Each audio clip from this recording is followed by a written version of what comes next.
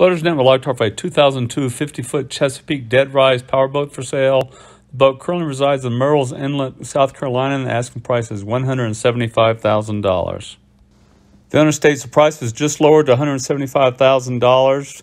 First person with the cash gets the boat. The price is firm. This 2002 Chesapeake Bay Dead Rise custom-built fiberglass boat's 50 feet by 18.5 feet wide. Has two Caterpillar 3406 diesel engines with 5,000 hours.